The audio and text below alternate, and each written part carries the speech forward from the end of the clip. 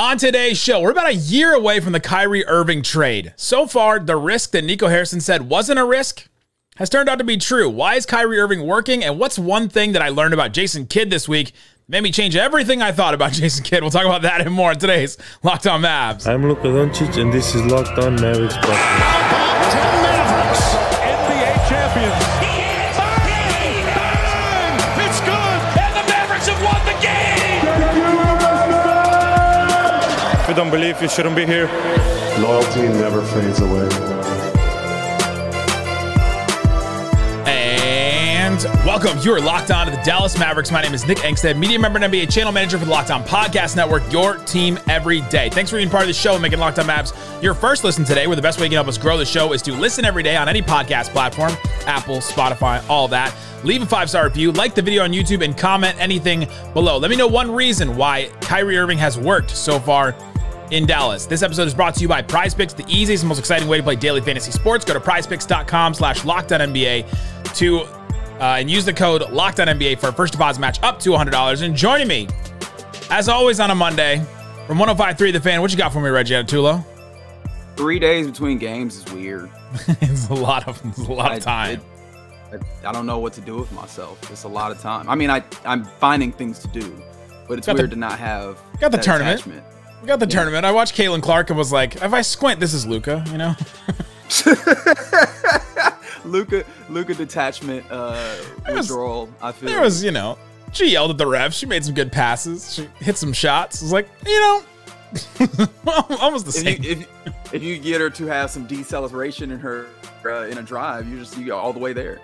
There you go. We're almost there. So today's show, though, I want to talk about something I learned about Jason Kidd. I talked about it on the audio-only bonus over the weekend.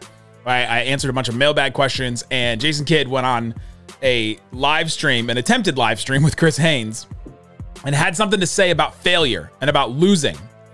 And it changed kind of how I view about Jason Kidd. And so I want to talk about that. I still disagree with what he thinks and says, but I'll talk about what changed for me.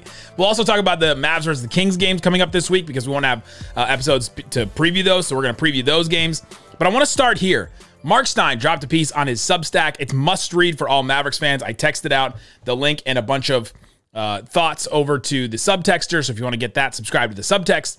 I'll get that there. But I want to focus on Kyrie Irving because Mark Stein focused on Kyrie Irving in his piece and had a bunch of really good quotes about why it's so far worked for Kyrie in Dallas, where in other places he had a hard time trying to make it work and mesh and like jive with everybody, basically, for lack of a better term. Can I still use jive? Is that what? I think you're good there. Okay. I would assume so. So I hope.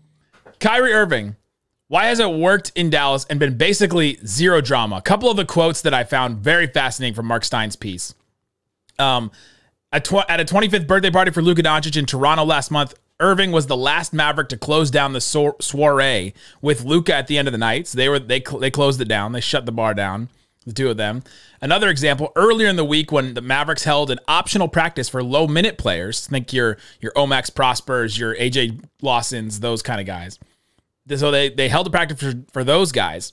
And Luka and Kyrie both showed up unexpectedly to the session and played in the pickup games with these guys. Luka and Kyrie are starting to, or at least like now, really stepping up as leaders for this Mavericks team.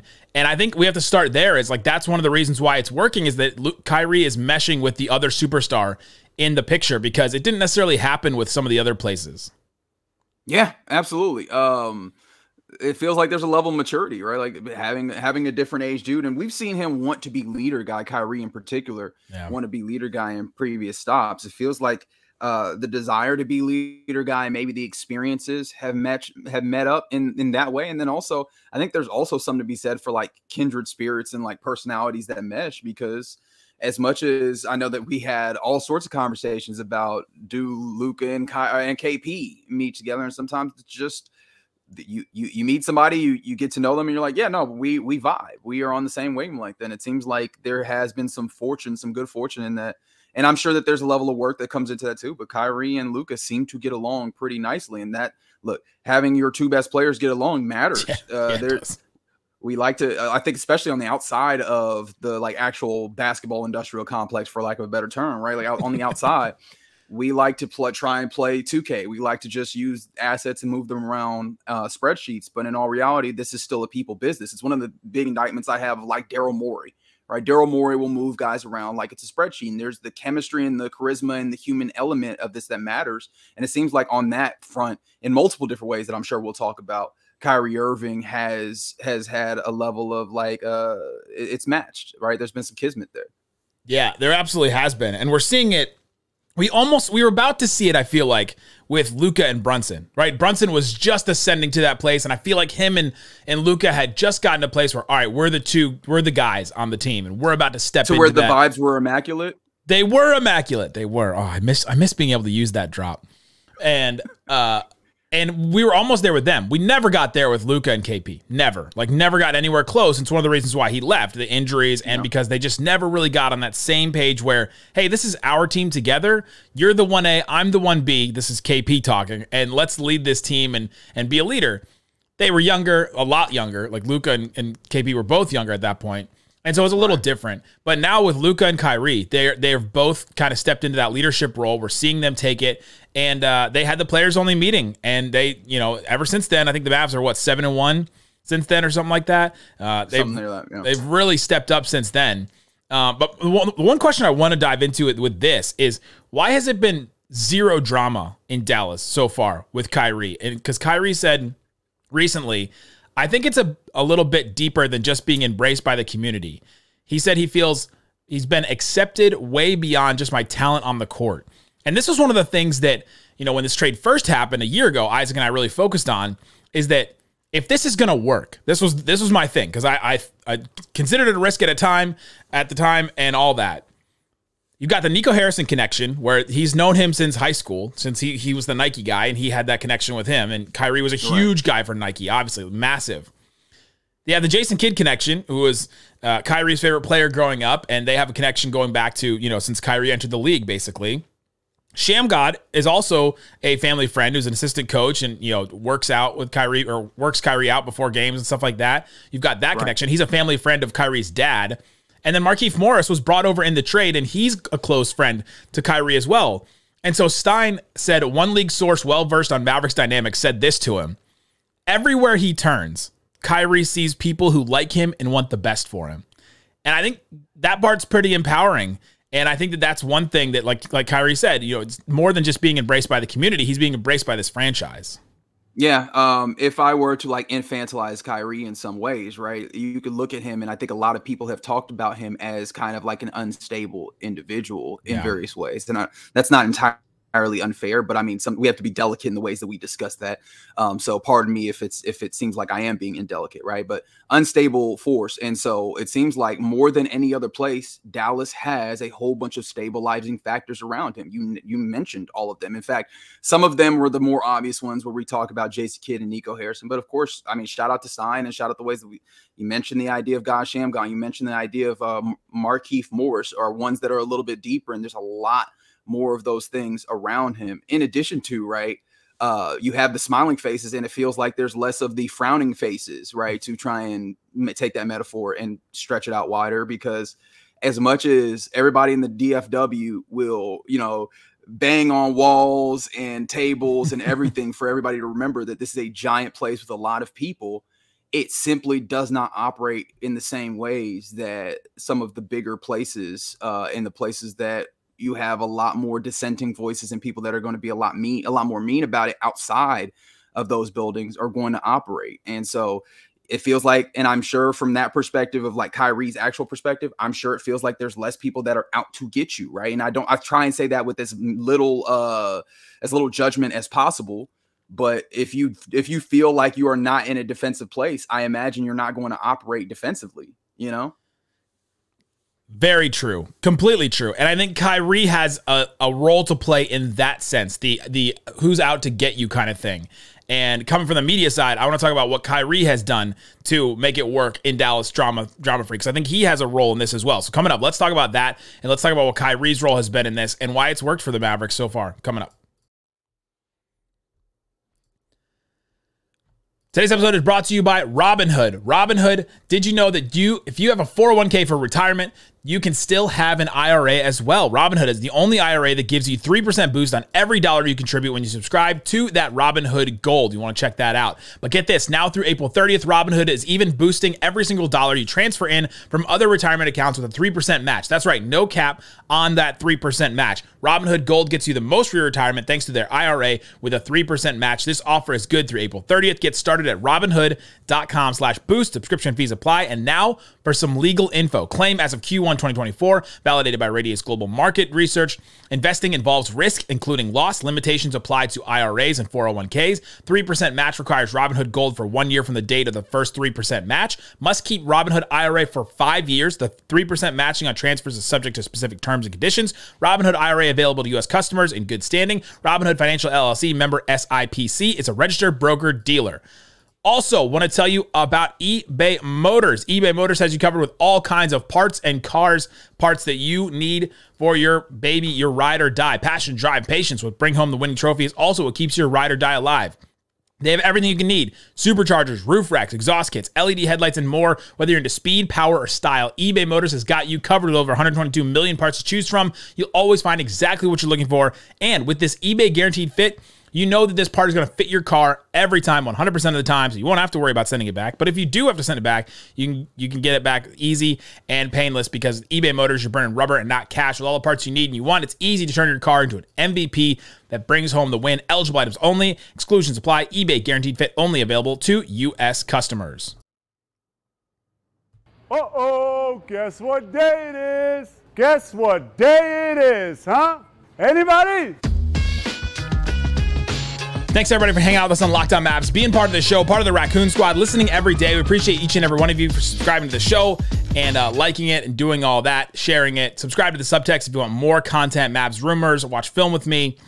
I did a Mavs mailbag over the weekend, did a bonus episode and all that. Subscribe to the subtext. All right, Reggie, we're talking about Kyrie Irving. We're about 13 months away from the trade, but now that we're kind of in this, the Mavs are rising back up. I want to talk about, and Kyrie Irving's been playing very well. Let's talk about, we're talking about why it's been working so far in Dallas. We basically just spent the whole first part of the show talking about why Dallas has made it work for Kyrie. I think Kyrie also has a role in this, that he has made it work as well, because you mentioned that, we got to be careful what we say about Kyrie and all this. He did some things in Brooklyn and Boston and other places to make it so that it wasn't necessarily a great situation. He disagreed with something. He disagreed with the front office about things. He wanted a contract that he wasn't going to get in Brooklyn. There was all kinds of different things. There was the whole thing with sharing the link of the documentary and then not apologizing for it and not realizing, or not like coming out and saying, hey, I did this, I made this mistake, and admitting the mistake in any way and saying, hey, all these people are coming after. I think Kyrie has done a good job here in Dallas and done a good job in his life. And as soon as they signed him and or as soon as they traded for him and we talked to him before this season even, I felt that Kyrie has taken a step forward, maturity-wise in his career, saying, there's a lot of noise before this, and I'm just going to take a step back and I'm going to do some good things. And I'm going to be in the shadows and like give money and donate to things and do good things in the world, and everything that I still believe. And I'm going to go promote, but I'm not going to poke the bear as much or try as much to push the envelope and push the bounds of things in life. It also has helped that there has not been a global pandemic in this time, right. That was the whole thing too. And so I think that I think Kyrie has had a role in this where he has taken a step forward and given less things for us to try and go after him about. Yeah, and I mean, it's worth noting that the ways in which he, takes care of people and tries to stand up for the things that he does, that's been a constant, right? Even in the places where he has been somewhat problematic, right? There's still been a constant in there. You can probably he operates from a place where you could treat him as a good faith actor. I think the maturity is pretty much the big thing. And of course, now I'm getting into a speculative place because I am not somebody who talks to Kyrie Irving. I don't have that level of insight, so I don't want to pretend like I do. But it does seem like he has gotten to a place where he's looked around and all right, because we can, Boston is one thing, Brooklyn in particular. There were things where he was just being defiant. He just decided, because it really was you put out the link. I think that you can absolutely get to a place where you could find a way to navigate that without it getting to the place that it did. However, it felt very much like Kyrie was just in a place of simple, and maybe even the word petulant is worthwhile here, defiance, right? And I do wonder if on the back end of all of this, he looks up and he goes, I feel like I was right, but what was it worth? Was that Pyrrhic victory for me, right? Yeah, like, even if he doesn't think that he was wrong about it, like what did it give you? And so I do wonder if, I mean, obviously becoming a parent, getting older, all these things, right? Those are all factors. But I do wonder if like the lived experience of those things gave him a way where he looks up and he goes, is there a way to thread the needle on this where I do not have to be, where I can work this and get to what I want? And because I imagine he also still wants all of the things that we talk about with basketball players and athletes. He still wants to compete. He still wants to win and get his money and all of these things. And like, having these things go smoothly all works in that. Plus, and another thing, and again, speculation, I do wonder how if you get on that market, right, he got to that free agency and it was very evident the market was not there in a big way. I do wonder if that is a moment of clarity for you where you get a little bit of cold water and you go, oh, it might behoove me to try and meet people halfway. By the way, meet people in the Mavericks who feel like they have been operating out of desperation. I'll say that without judgment as well, who in trying to make sure everything works. And if you look around and you go, okay, not a lot of people out here want me, and the person who wants me is trying, I might as well try that. Another thing is you mentioned that the free agency market, which was probably a big eye opener. Like he tried all he could to try and leverage, or his camp tried all they could to try and leverage some kind of Suns offer that just was never going to materialize in any way. It just was so weird, and that felt a little like businessy desperate, right? Like I'm gonna try to raise my price up by doing this thing that like is such out of left field. And Mark Cuban said something on a podcast, take a drink if you've heard that before, and that's come up here in DFW before. He said something on a podcast this offseason that I talked about on this show. This is Kyrie's last chance, basically. He's like, I told him that this last chance you? This is last chance you, Kyrie edition? Basically, Cuban's like, he's got to turn like his reputation around here. And that's the owner of the team at the time, still 27% owner, but the owner of the team at the time telling the star player and the guy that hadn't re-signed yet, hey, like, this is your chance. And I think he knows that. And so I think that's another thing where Kyrie didn't then realize, you know what? Like I probably have to calm down on some of this stuff because it's starting to affect my money and my business and my family, basically, at this point. I mean, all the stuff happened with Nike, and now he's with Anta, and now, he didn't get any contract offers from anybody else, and like he had to settle for less than the max with the Mavericks too. Like he didn't get the full max there, even though he probably still is a max player just by sheer play on the court. And so, about 1 year later, 13 months later, so is the trade worth it? Has the trade been worth it? Has it been worth it? Or is there a way that, it can be worth it at this point? I asked Nico Harrison at the press conference. I went back and I tweeted this out because Stein used this answer in his article, and I found it very interesting. I asked Nico, what would you say to people that say that this is a very big risk, this trade for the Mavericks? And Nico Harrison said, I don't see the risk at all. I actually see the risk of not doing it. And then that's when Kyrie looked over and said, Touché. And there's me like giggling in the background. Touché. The risk of not doing it. And now that, now we're like, 13 months after this trade, and it's working for the Mavericks. It's working so far for him. He's playing, he re-signed, and he's playing well, and the team is playing much better as of late. Yeah, man, this is where we come back to that word that I used very intentionally. Desperation absolutely came in here, right? I think if you're a Mavs fan for real, you remember the wayward times of trying to find another superstar to go get, right? And there was always keeping your powder dry for the opportunity. Yeah. I did that very intentionally because I knew that would, dog. How does that feel? You remember that? I need this Chick-fil-A lemonade to cleanse my palate after that. That's right. And so all of a sudden you looked up and you were like, hey, what we got here, we got no more 60-inch TVs. I'm sorry. However, we got the floor model. We got the open box special, right? Yeah. It's been used some. It might turn off on you every once in a while. Vibrant picture though, right? Like we can plug this in right now and see. And I think that you look up and you go, all right, so do we get out here with no TV, hoping that at some point they restock?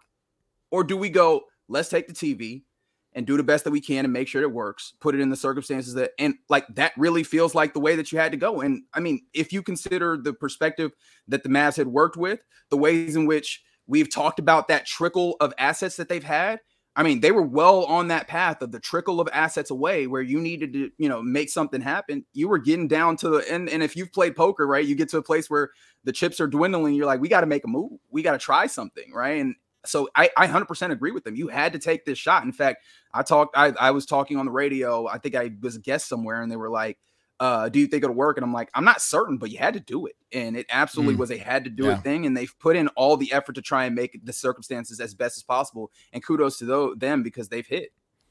They have. And it's working so far for Kyrie and the Mavericks. And it's a so far, right? Because you still just have no idea at the end of the day, and anything can happen in the NBA. We've seen guys seem really happy in their spot, and all of a sudden they just leave. Everybody's waiting on the Donovan Mitchell. Is he going to leave the Cavs? There's not really any tangible signs, and everyone's just still waiting for it to happen. And so you never know with something like this. It can be very, fragile at times. And so. Yeah. But I think all these things have made it less fragile at this point. All the things that we just talked about. Coming up, let's talk about the thing that Jason Kidd said this weekend that really changed my perspective and opinion on what he has done in Dallas and his approach to coaching. This is something I completely disagree with him about, but it made me understand him a little bit better. We'll talk about that and more coming up.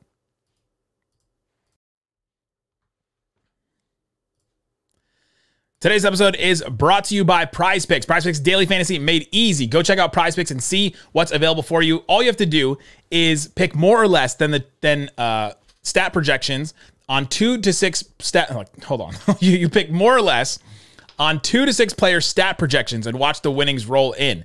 You log on, you go to Quiiiz. I'm there right now. You can go to NBA. There's a ton of stuff from March Madness, a ton of stuff for the tournament. Go check it out and see what's available. By the time you listen to this, everything will be different because it changes so often and you can play all the time. You log on one day and it's completely different the next day because it's daily and you can get other stuff. So check out, see what's available. For example, they've got a game, the Minnesota Timberwolves against the Warriors, and Anthony Edwards, 10.5 rebounds and assists. I'm going to go more on that one for him.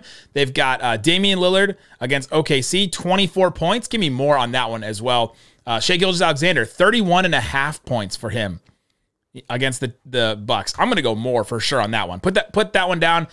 Put down $20 and you can win 100 on that as well. So go check that out. They have all kinds of other stuff, fun stuff too. The Demons and Goblins, if you pick on those, you can win up to 100 times your money. So go to prizepicks.com/LockedOnNBA. Again, use that code LockedOnNBA for first deposit match up to $100. prizepicks.com/LockedOnNBA.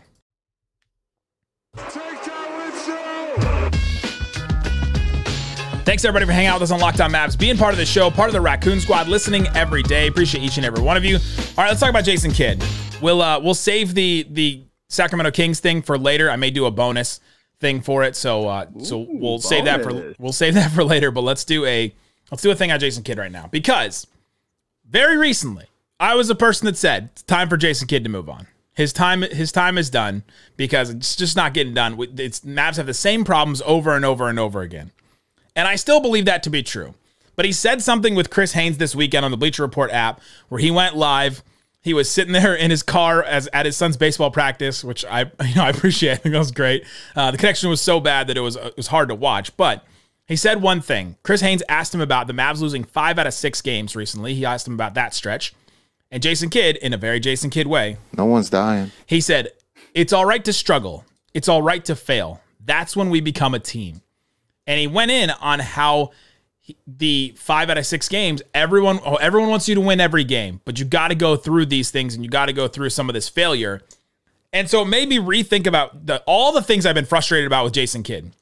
Where it feels like he lets them lose these games. These questions where we go, hey man, why are you not doing something? And he's I'm not playing. I'm watching, just like you guys. He says that. Or you say, hey, why didn't you call a timeout in this moment to try and maximize this game and try to win this game? And he goes, you gotta ask them. I'm just the coach. All these things we've been frustrated about Jason Kidd are all by design.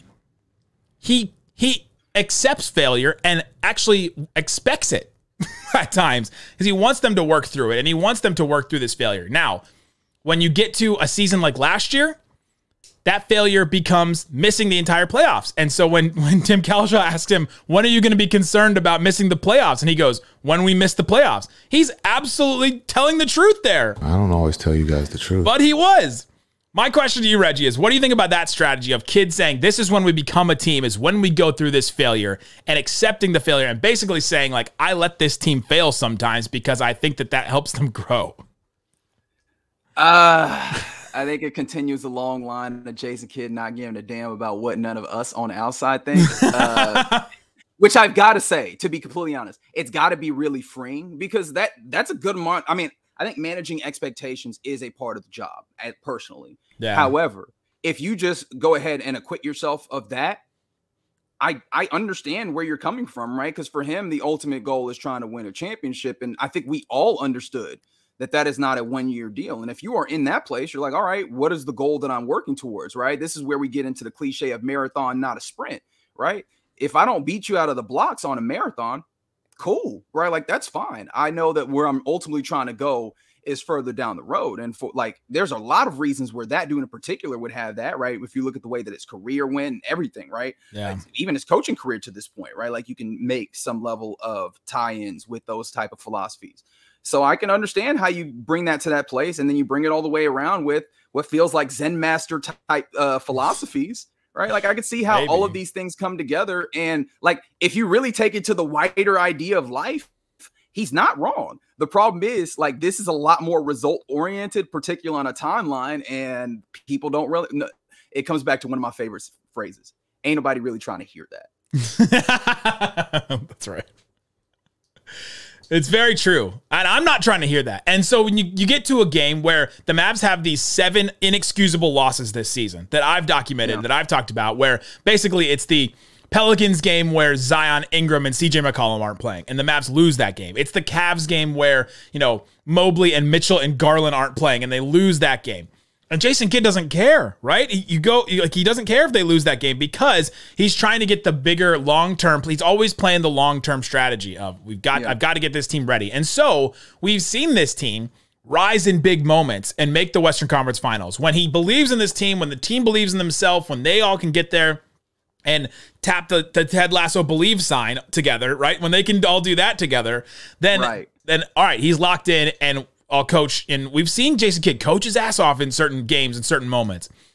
But if it's all right, look around, and someone posted a photo of the Mavs ball from last year compared to this season and the difference between the teams, and you go, man, we were all up in arms about that team not making the playoffs. Like, look at the roster on that team. It was, it's Davis Bertans. It's, it's Theo Pinson. It's Frank Ntilikina. Love Theo Pinson. Love my guy.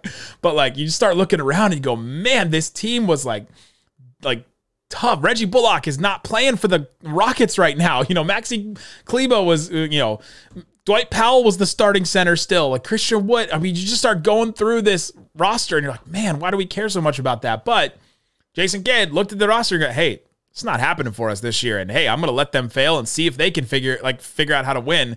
And I totally disagree with that whole, all right, I'm just going to let them lose games like this, because you need every game. We're down to it right now. You can look at the standings, and we're doing standings watch every day where we go through and are like, all right, who won tonight, who didn't win tonight, and now coming down to the wire for the Mavericks to be in the play-in or not. This Mavericks team shouldn't be in the play-in, I don't think, if they had won some of those inexcusable loss games.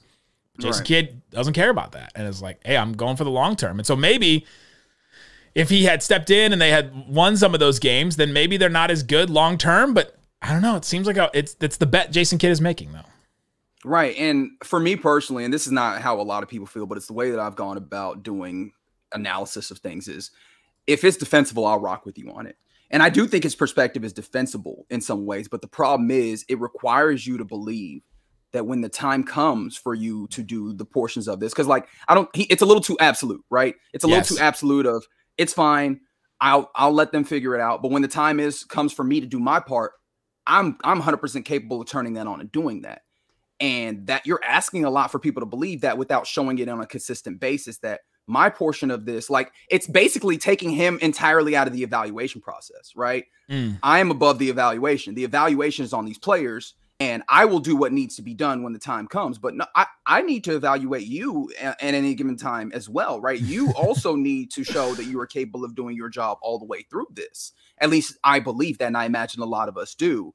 And so if you maybe it's just, and it does feel like, and I think we can acknowledge, he does have a level of job security that I think is different than anywhere else. And if you understand that to be the case, I don't understand why you wouldn't go to that place where you're like, I don't need to prove myself, and thus I will operate in a place where I don't need to prove myself. And that's the big difference. When you listening look at a coach on your favorite basketball team and go, you could be gone at any given moment if you don't serve my needs of winning basketball games and like what our team needs. Jason Kidd looks at his job and goes, hey, listen, Dirk brought me in. Listen, Luka likes me. Listen, Kyrie likes me. And what could happen if I get removed and all of a sudden another coach has to come in and try and deal with Luka and Kyrie and the dynamic of both of them? They're doing great so far. He'll probably take credit for some of that at a certain point, but he's there with a level of job security. And so he's operating out of the job security. He's operating out of that. And I think that mentality shift of he's fine with failure and actually expects it, I think that has changed some of what I think about Jason Kidd, where I disagree with him doing that, but it makes some of those losses like, all right, he just let it happen. So it's like, okay, well, do I think at least there is a plan, even if it's not one that you agree with? That's right. That's right. Okay. Well, right. Because if they were just losing these games and you're like, and he goes, you know what? No one's dying. It doesn't matter. It's like, okay, well, at least right. At least there's like a lesson behind it, you know. At least there's like something being taught about it instead of like, you know, we don't really care. When will you be concerned if you miss the playoffs? I don't know. When we miss the playoffs. It's like, okay. Sounds maybe like nonsense, but it's how Jason Kidd has operated. I think it helped me understand him a little bit better. Do I still think the Mavericks would benefit from a different coach? Yes, probably, because they wouldn't lose these inexcusable games all the time, right? Like it would be different, but. Hey, we'll see with Jason Kidd this season. This playoff run and the end of the season is a really big, like, all right, you made the Western Conference Finals the first year, completely missed the postseason the second year, and now let's see what they do. This is like a split the difference season for sure for Jason Kidd. And you know what's great about all of this? This is the best part about sports, is that if it does work out in the end and they win a championship, we're doing Phil Jackson's Zen Master. We're doing it. We're so doing it. He was right? so right all along. This puppet master. He psychologist. He played all the right cards. We're so doing it. Who were those idiots that were calling for Jason Kidd to get fired? Like, right. How do they look now? Right? Like, oh my gosh, we will probably. So there you go. Yeah, I'll do a bonus on the Kings games. I do think they're very important. So we'll talk about those, and I'll release that a little bit later. Reggie, now we'll record that right now if Reggie is still around. But we'll.